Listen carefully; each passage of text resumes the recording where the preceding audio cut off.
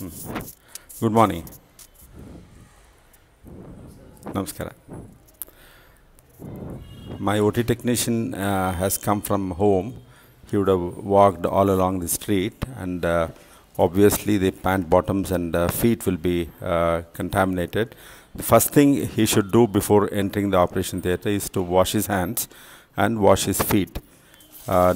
He uses disinfectant soap onto the feet and soles, and he's going to scrub the bottom of the feet as well as the entire feet, back of it, the undersole, with rubbing, so that all the dust is removed. Note that his pants are folded up before he enters into the operation theatre changing room, and he's going to flush the eye.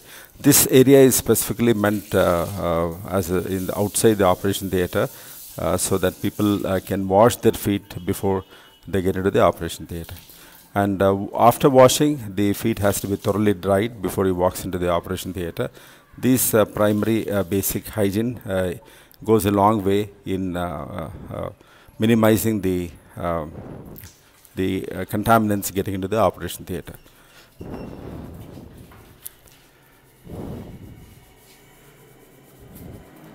This area is not used for any other purpose, like for as a toilet or washroom. This is specifically a room which is meant for feet wash and hand wash before getting into the operation theatre. Creating such a facility goes a long way in keeping the operation theatre really clean.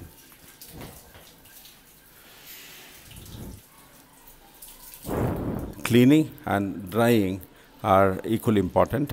He needs to dry the entire hand so that as he walks out of this room and gets into the operation theatre, he will not pick up the dirt again.